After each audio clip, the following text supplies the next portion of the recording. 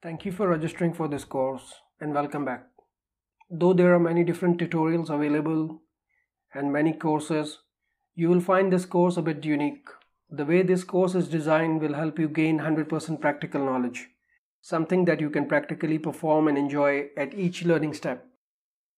When you are working on your task on any Linux system, you will feel the improved performance and better relation with your command line interface. But in the end, it all depends on your practice, and more time you spend on each task, the more better you will get. Learning without practice is just like reading a book, and that is not the approach of this course.